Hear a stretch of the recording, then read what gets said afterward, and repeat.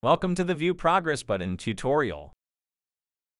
The Syncfusion Vue Progress Button is used to show the progress of the button action. Look at this download button. The progress of the button action is shown, which lets you estimate how long the completion of the action will take. In this video, I will show you how to create a Vue app and add the Vue Progress Button component with built-in features to customize the icon and spinner positions. I will also show you how to animate the button content and the progress button spinner. I will start with the application creation process. I'm going to create a Vue application using the vuejs command. Make sure you have installed the latest versions of Vue and Node.js. To create a project in Vue, I open Visual Studio Code and type the command npm create Vue at latest. I provide the app name, my Vue app. Next, I choose Vue as the framework and JavaScript as the variant. The Vue project has been created. I navigate to the newly created Vue app and install the required dependencies using the npm install command.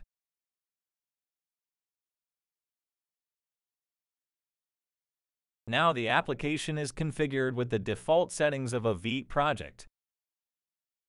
To add the Vue Progress Button component, I install the Syncfusion Vue Split Buttons package using the command npm install at syncfusion/ej2 Vue Split Buttons --save.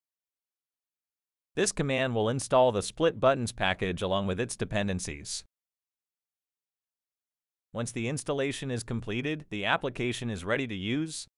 The first thing I must do here is register the trial license key to use the Syncfusion components. I open the main.js file and import the register license method from the Syncfusion ej2 base package. Using this method, I register the trial license key. To see how to generate the license key, refer to the link in the description below. The application is now configured to use Syncfusion Vue components. To start using the progress button, I open the app Vue page and remove the default code snippets. First, I import the progress button component from the Syncfusion Vue Split Buttons package. Then I add the CSS references by importing the material theme. Here I have added dependent CSS references like buttons and pop-ups, and add the progress button by adding vuejs progress button tag. Then I set the content of the progress button to download. I save the changes and run the application using the npm run dev command. The progress button is rendered with the provided content, and when I click the button, the spinner is shown. If I want to change the button type to primary, I set the isPrimary property to true. You can see the primary progress button type has a pink background. When I click the button, the spinner is positioned at the left side of the text content. To change the spinner position to right, top, or bottom, I need to use the position property. I define the spin settings object and within it, set the position property to right. I also want to set a custom width for the spinner, so let me set the width property with a custom value. I then assign this object to the spin settings property of the progress button. Now when I click the progress button, the spinner is positioned on the right side of the text content with the custom width.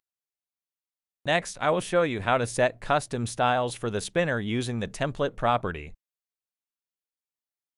Within the spin settings object, I define a template property and assign a division element with the class template.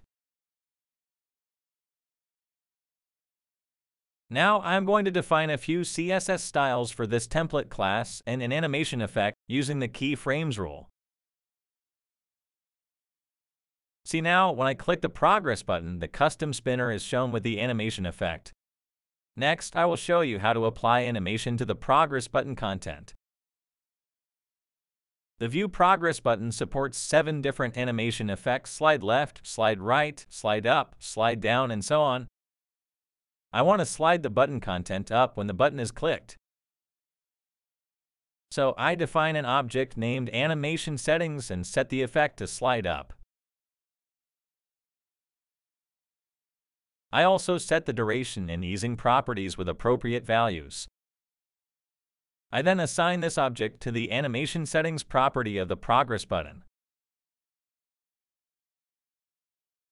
Looking at the progress button now, the content moves upward of the button. Now I will show you how to set an icon to this download button. I define a variable named icon CSS and assign the class names eButtonSBIcon and eDownload. I then assign this variable to the icon CSS property of the progress button. Within this style section, define a font face with a specific source path and name to start accessing the download font icon at the application level. Then for this class name assigned to the icon CSS property, I assign the appropriate content value to access the download font icon. See the progress button now displayed with the download icon. By default, the icon is positioned on the left side of the progress button. If you want to customize the icon position, use the icon position property. Apart from the default left position, it can also be displayed at the top, right, and bottom. I place the icon on the right side of the button content.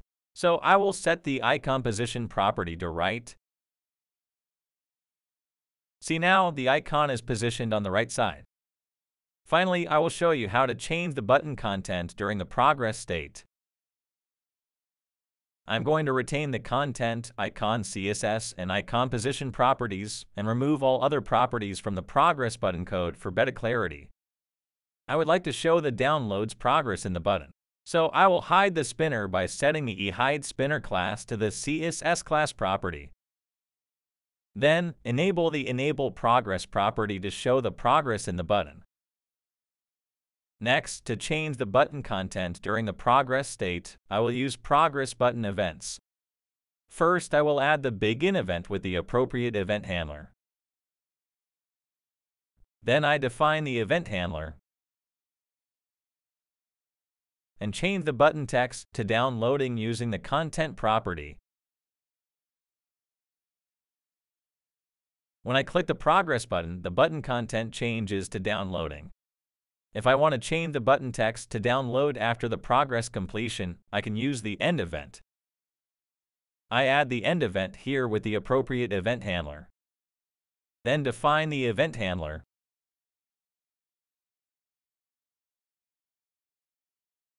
and set the button content to download after the progress is completed.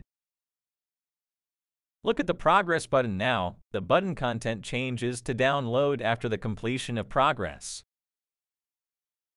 In this video, I have shown you how to create a Vue project and add the Syncfusion Vue Progress Button component.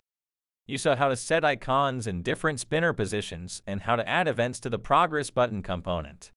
You also saw how to animate the button content in the Progress Button spinner. If you'd like to see a working example of this, you can download it from the GitHub link in the description below. I have also provided a link where you can see if you qualify for a free license key to use our Vue products through our community license. If you found this video useful, don't forget to click the like button and subscribe to our channel to watch more videos like this. Thanks for watching.